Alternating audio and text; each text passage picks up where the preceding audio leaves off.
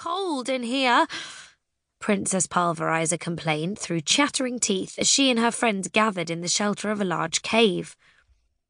"It's dark, too," Lucas replied. "I've never liked caves." "I'm hungry," Princess Pulverizer continued, complaining.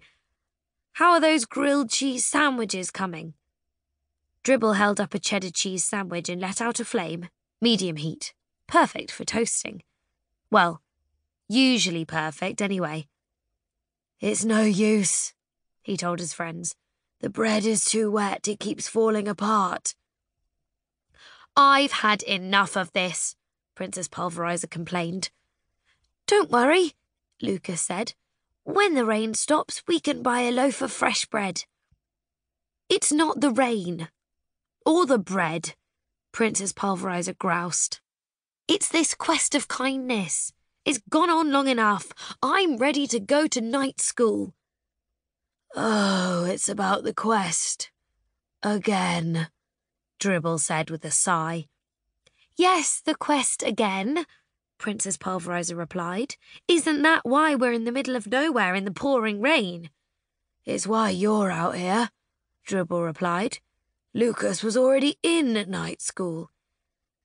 "And then I was out of night school," Lucas added sadly. "I had to leave. The other boys made fun of me. It's not nice to call someone lily-livered." "They wouldn't make fun of you now," Dribble assured him.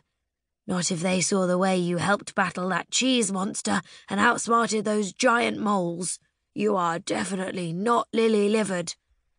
"Thanks," Lucas replied gratefully. "The point is, I'm never going to get into night school at this rate," Princess Pulverizer continued. "I don't know why my father is making me do good deeds before he lets me go." "You know why he's making you go on this quest of kindness," Lucas said. "You need to learn how to act in a more knightly fashion before you can become a knight in training." "But why did he order me to do 8 good deeds?" Princess Pulverizer argued. "I've already completed 4. That should be enough." "You've completed 4?" Dribble asked. "I mean, we've completed 4, she admitted, together, which shows that I've learned to work as part of a team. That's part of being a good knight, right?" "Definitely," Lucas agreed. "And we've bravely risked our lives fighting ogres, trolls, and hairy underground beasts, haven't we?" she asked. "To name just a few," Dribble agreed. "And I've become really kind, right?" Princess Pulverizer added. The Sword of Truth, a gift from the King of Estonia, began to quiver wildly by the princess's side.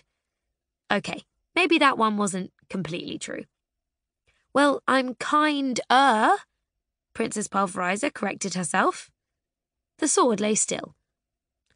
"You are," Lucas assured her. "Then I should be allowed to enter night school with all the other knights in training right now," she declared. No," Dribble replied. "Why not?" the princess demanded. "Because knights must be patient," Dribble explained. "And you've got work to do in that department." Princess Pulverizer glared at the dragon, but she couldn't argue. "Hey, listen," Lucas said suddenly. "Do you hear that?" "I don't hear anything," Princess Pulverizer said. "Exactly," Lucas told her. "No more raindrops. I think the storm has passed." "Let's get going," Princess Pulverizer exclaimed. "We've got things to do." "Things like buying fresh bread for sandwiches," Dribble suggested. "More like fighting bad guys and doing good deeds," Princess Pulverizer said. "I'd rather have a grilled cheese sandwich," Lucas remarked as he followed the princess out into the sunlight. "Wait for me!" Dribble lifted a shiny metal mace and carried it out of the cave.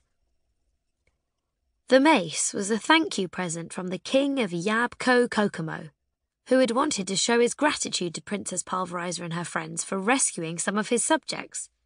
It was a nice gift, but very heavy. Dribble was the only one of the trio.